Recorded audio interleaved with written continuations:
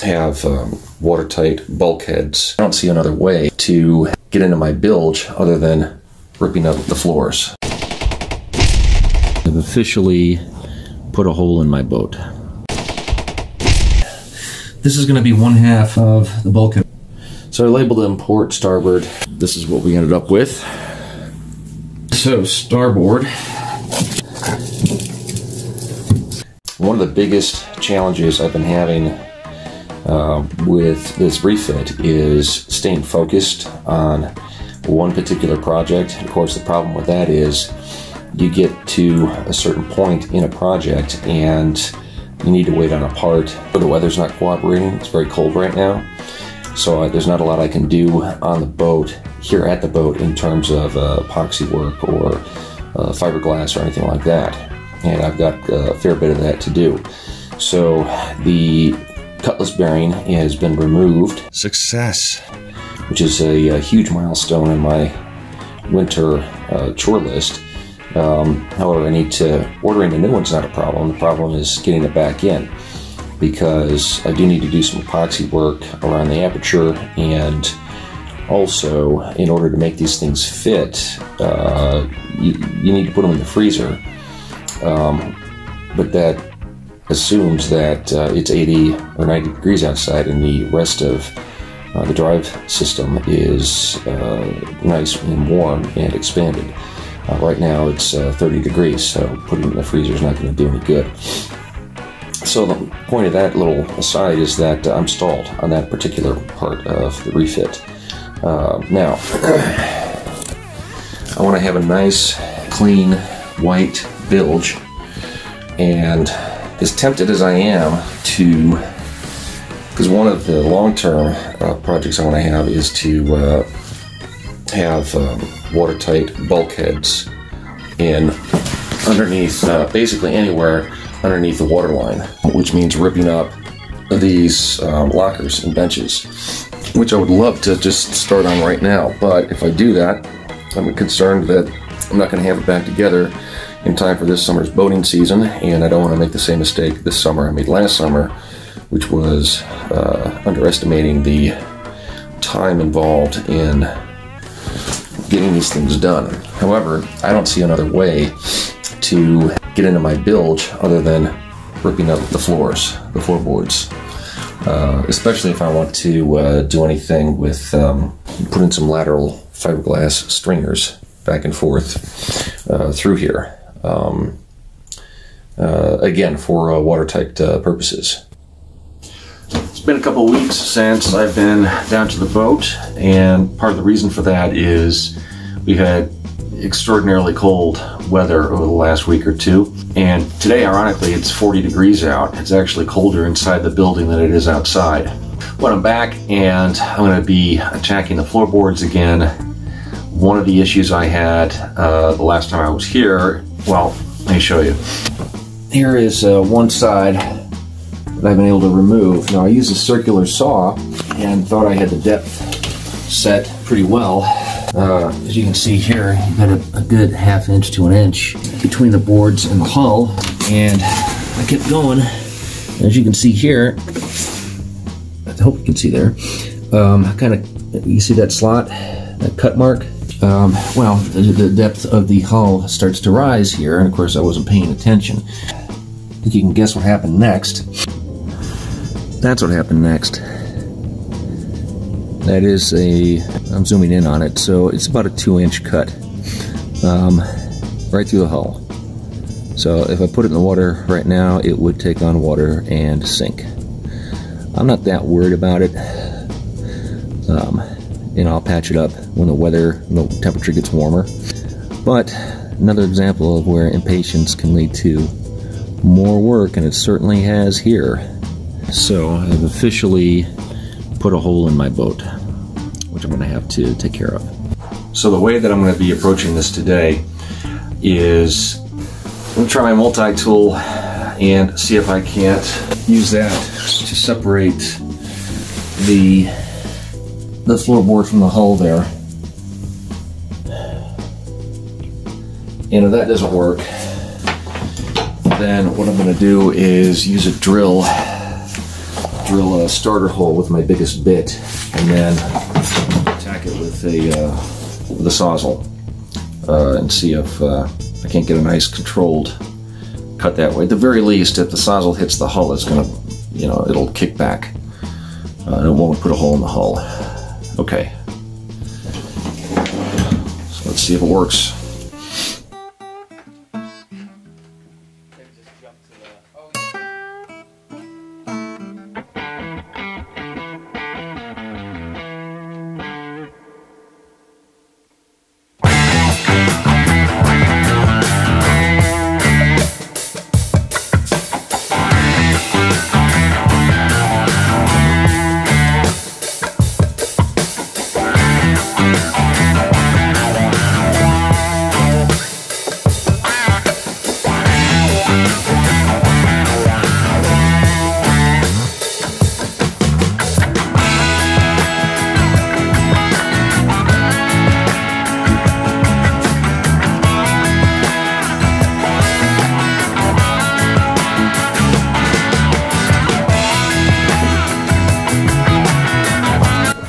Okay. All right. So far, the multi-tool is the right tool to use for this, and this is where I am this far. You can see I have a lot more control with it, and the cut is much more fine. Now, my biggest concern, of course, is doing anything to the fiberglass hull. I don't know if you can see this. I think you can. This is the seam where the floorboard meets the hull, and it can get a little confusing. I think this floorboard has been glassed over. You can see up here. So I'm going to be very carefully just sinking in maybe 1/4 of an inch at the most along that seam, and that really should be enough to get this board up. I'm going to be saving the boards to use as patterns for the new board that's going to go down. Now I'm hoping, because so far this board hasn't budged, and I've got through cuts here and on this side as well. That's all the way through. So I'm really hoping that this hasn't been glassed in here. I don't want to have to cut around that, but we'll see.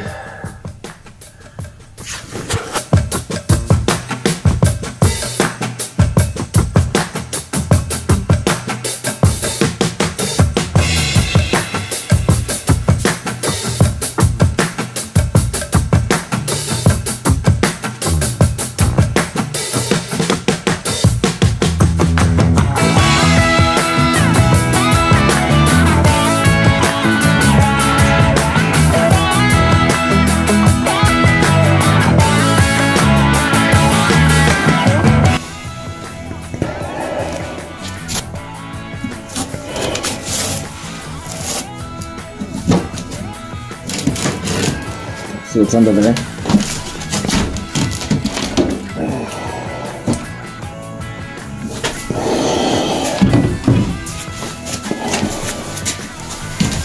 Alright, let's see if I cut into the hull. Looks pretty good.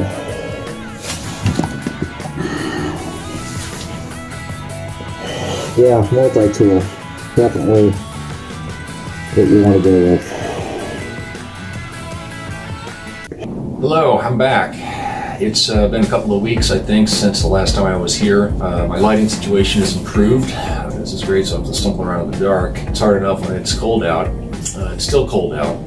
We got a couple of inches of snow last night, which validates my decision to spend the extra $200 to have the boat stored inside. I think it was the best money I've ever spent, at least on this project. So what I'm going to be doing today, I'm on my midwinter break. So I've got the next week, and my kids are still in school, which is a great combination. So I'll have the next week pretty much to myself. A lot I want to get done during that week, and what I'm going to be doing today, or focusing on today, is complete removing the floorboards. Okay, so those need to come out, and then I'm going to be making some templates, some patterns. And the way I'm going to do that is, I mean, there's a couple of ways you can do it. You can do it with a system called, or a technique called flagging off. I don't really have enough room to do that here, so I went to dollar store and got a bunch of popsicle sticks, or things that look like tongue depressors, and a glue gun, and I will be using those to construct my own pattern. So if I get that out today, and I get a few of the patterns made, it'll be a good day.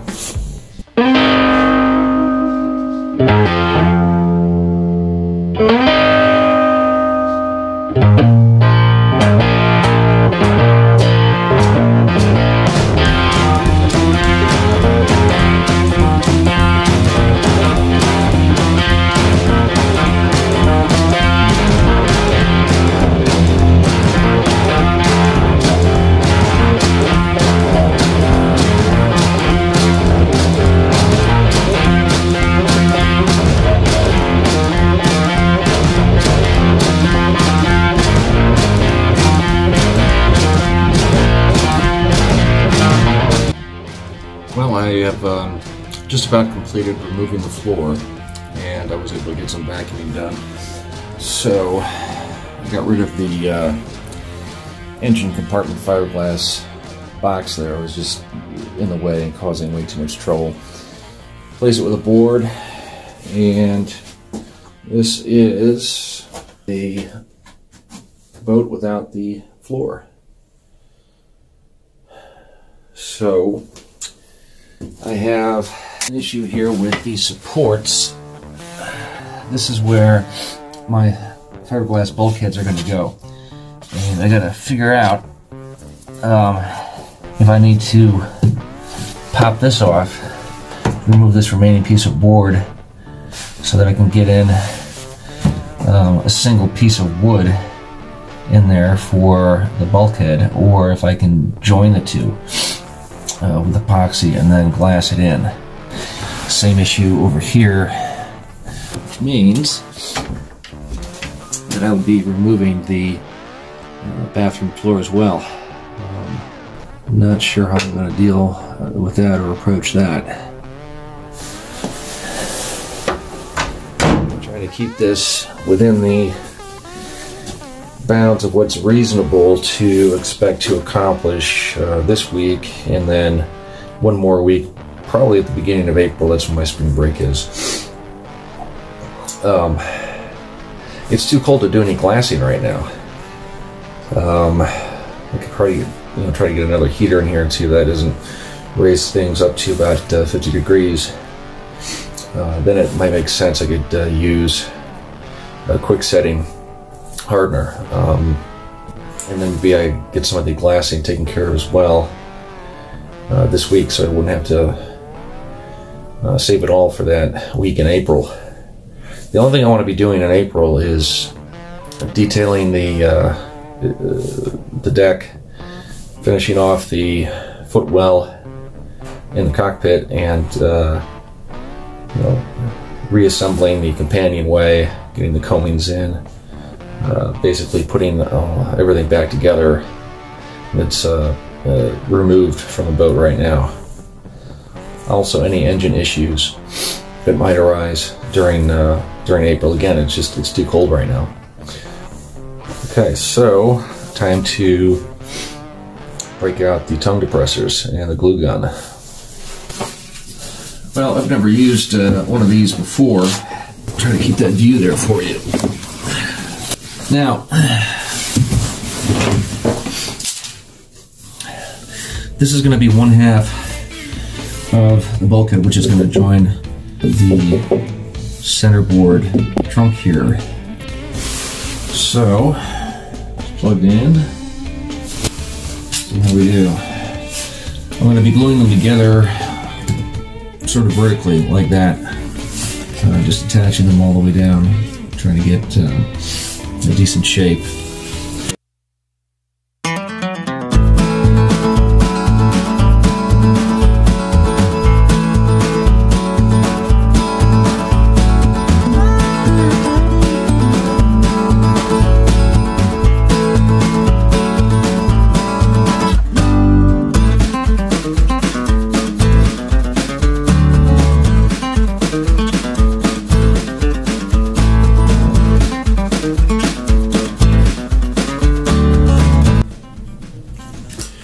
So this is my attempt using a hot glue gun and tongue depressors at tracing out the general outline or pattern for the bulkheads that, I suppose they're bulkheads, but they're going in the bilge, so call them stringers too, I guess, although stringers are more, they run about astern. So I labeled them port, starboard, and floor because that's going to define the plane when I cut it out. So I'll get a 2x4 and start with this. So they're lined up here, and then trace the rest of it up and cut that out.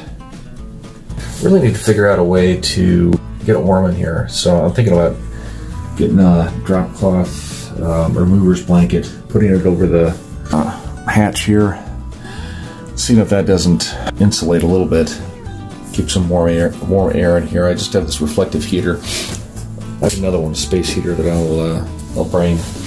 Although the space heaters you don't want to leave plugged in. They draw a lot of energy, and if your extension cord can't take it, that's how you melt wires, and that's how boats burn in storage.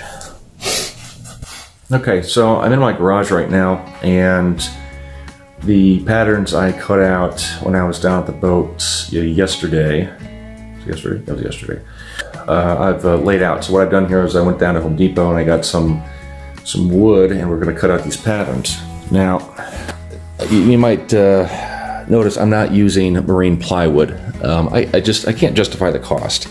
I need to use epoxy anyway on other parts of the project. So this is weather-treated pine, and I'll be using penetrating epoxy, and then I'll seal it with regular epoxy, and then I'll glass it in, and that really should be enough to seal it and keep it from rotting out. Now you might notice that this is my floor piece, so the imaginary line on the sole or the hull of the boat, the floor, begins there, and the pattern extends beyond my 6 inches there. So I don't recall if the pattern went all the way up or not, but if it did, I'll just I dropped a 90-degree angle there, and if it did, then I'll use some shimming here just to prop it up a little bit, because this actually, this is the outline. This is where it'll be resting on the hull, right here. This piece here, this portion here, is going to be waste, or not used at least. And so that's the starboard side, and I did the same over here for port. So I'm going to cut these out, and then tomorrow we will see how well they fit. They don't have to be perfect, because I'm going to have either epoxy or 5200 underneath. We'll see. Probably epoxy. Okay, got them cut it out. Had to use the jigsaw. That wasn't easy. Sawzall would have probably, my reciprocating saw, the Sawzall probably would have been much better, but that's down at the boat. This is what we ended up with. Okay, starboard, port, and the idea is that in here is the centerboard trunk, and this is going to get glassed over. So, fairly thick. Should make a good bulkhead. Hopefully these things will fit tomorrow. And all I got to do now is wait for the weather to come around and warm up enough that I can work with epoxy and resin. Okay, I'm back. I think this is day 3, I think, that I've been able to get down here for during over my winter break. Was able to pick up a moving blanket from Harbor Freight. I think it was like $8, and I mean, it's not insulated, but it at least covers the holes. So We'll see if I can get it up to 50 degrees in here. I've got a space heater chugging away over off camera, and if I can do that, then I can glass and epoxy with fast hardener or the cold weather formula. I won't have to wait until April, so keep my fingers crossed on that. Now, the patterns I cut out yesterday, let's see if those are going to work. My camera can stay in focus. Okay.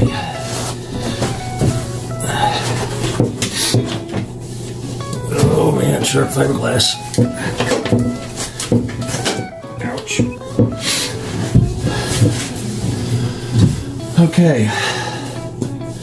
Starboard piece. The popsicle stick pattern I made went right along here and then up. It's a rough surface. As you can see, I've got some left over. I mean, I guess this is, it's got to be some kind of resin or epoxy. Never seen anything like that before. It's black. Kind of looks like tar. All right, so starboard. A little bit. How she fits. Huh.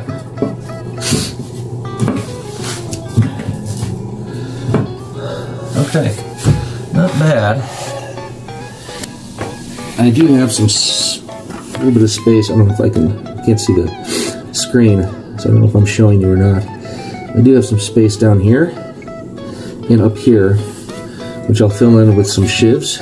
Also, this needs to, so I've got a pretty good fit along the hull here, and a little bit of room here. So the shivs I use are going to have to do that and bring it up level. But this I can work with. Doesn't have to be absolutely perfect because it's going to get glassed in. Okay, so let's just try the port side and see if that fits as well. Okay, so port. Okay, so there's a piece of wood or glass here that I need to trim off, and it's pushing this a little bit further up, but it goes under the plywood pretty nicely. Doesn't go all the way down yet. So once this gets removed, I can push this down and this gap should flush up. Not too bad. So this is what it's going to look like. Now I'm going to get a hole saw and make a passageway through here, either on this side or this side, for my mast wiring. I think I am going to run that through the bilge, but I'm going to do it through PVC to protect the wires. And I'm also going to get I want to look into getting a harness, a wire harness that will attach at the bottom of the mast to make mast removal much easier at the end of the season, for when, you know, if I'm going to be storing the boat indoors, that mast has got to come down. But yeah, so far I think I'm pleased. This is going to work. A little bit thicker than what I had in there originally. So one there, put one here, and another one here. That'll make 3 separate compartments. I haven't decided what I'm doing with this back here yet. So I'm going to try to get this this piece out right here with my multi-tool and see if the bulkhead piece doesn't fit any better.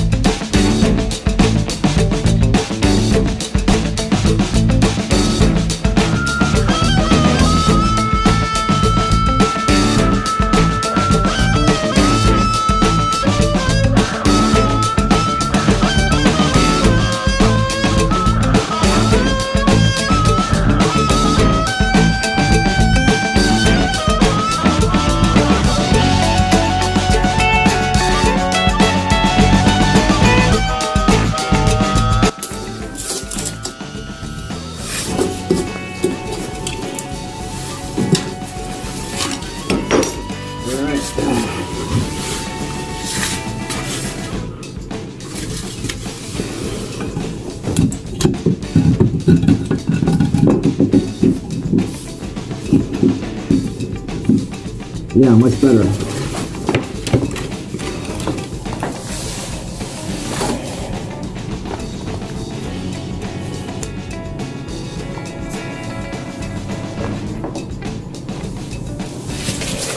Okay.